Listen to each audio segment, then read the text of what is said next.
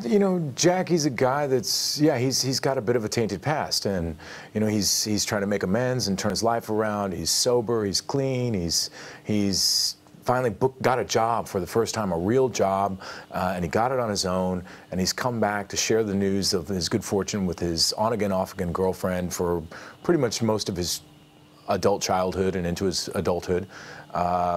The problem with that relationship is that where he's trying to get clean and he's really trying to turn himself around, she's still really in the throes of her addiction and her dysfunction. But they're still trying to make it work. And so they're going to celebrate in a very adult way, and they're getting ready to do that, and he sees something in the room that strikes him as odd. It's a hat, which shouldn't strike anyone as odd, except it's a man's hat and it's not his hat.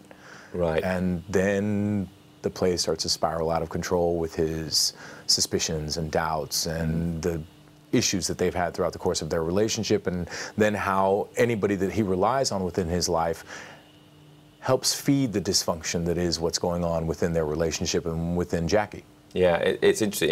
It's you know, a hat, simple thing like that can send anyone's relationship into a spiral, can't it? Just a tiny bit of suspicion like that. When you read the script, you knew straight away this is what I wanted to do. I wanted to be involved in this. Is that right? Yes. You know, you don't get writing like this that often. I mean, there's a reason why Stephen Adly Guirgis just won the Pulitzer. And if you've read any of his other plays, you know, Jesus Hopped the A Train, or Between Riverside and Crazy, which is what he just won the Pulitzer for, I mean, his writing is just amazing. And it's really kind of effortless for an actor to be able to jump into that and use their body as the vessel for telling that story. You know, I equate it to like Tennessee Williams. You know, he is kind of a modern-day Tennessee Williams, and the writing is that good. Yeah. And when I read it, and the thematics that are within this this story, and then you know the thematics that make up the character that is Jackie, I could relate on many different levels with what was going on. So, you know, I mean, my wife, when she saw me reading it and she saw that I wasn't putting it down, I wasn't paying attention to the basketball game, she was just like, "You want this?" And I was like, "Yeah." And she goes, "You're going to go to New York and audition for it?" And I was like, "Yeah." And she goes, "You're going to get it." And the rest is history. Yeah. I know you said that you also don't read reviews. It's getting good reviews, but a lot of what's mentioned there is the missing goatee. And I don't want to... I would blame myself for that. I've been the one that's been talking about the goatee, because you can't escape the show that I was on for 8 years. Desperate Housewives was a huge vehicle and a huge phenomenon. And I love it, and it's given me every opportunity that has created my career for a large part.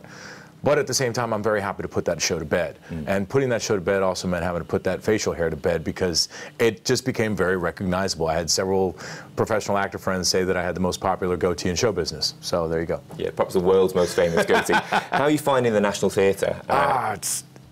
London is amazing. Being over here is amazing. Having been able to, you know, extend the opportunity of my family to come over and spend time in London with me while I was working on this was amazing. The National Theatre and the community that exists there and the people that work there, it has been just a wonderful place to hone my craft as an actor. From the United States in this world, in this acting world that is the UK and London. Yeah, well, you're giving audiences the chance to see you as well, which is brilliant news. And it's on and off until the 20th of August at the... Yeah, we're in repertory with 3 days in the country. So you know, we've got about, I think, 15, 16 performances left up until the 20th of August, yeah. So plenty of time. Yeah. Thank you for joining us. Nice to meet you. Thanks for having me.